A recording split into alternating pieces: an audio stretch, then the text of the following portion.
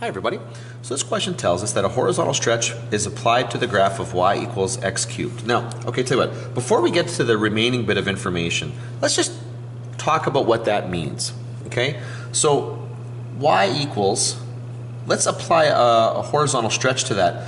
What that means is I'm going to put a b value in front of the x here, okay? A b value in front of the x. Now, in this particular case here, for this specific function, that's going to mean y is equal to bx cubed.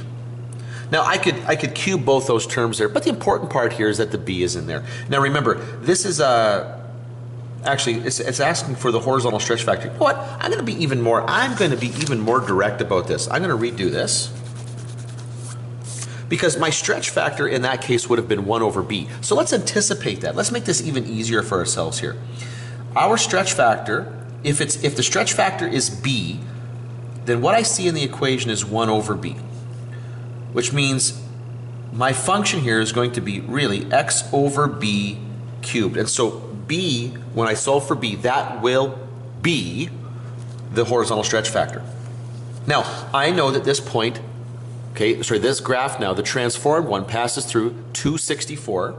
Let's figure out what the stretch is. So 264, meaning that the y coordinate is 64 and the x coordinate here is 2, so 2 over b, and this is going to be cubed.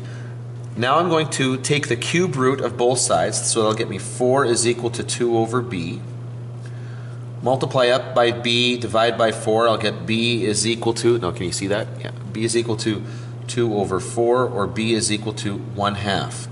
And so there it is. The stretch factor, we can go right back over here now. It's been stretched by a factor of 1/2.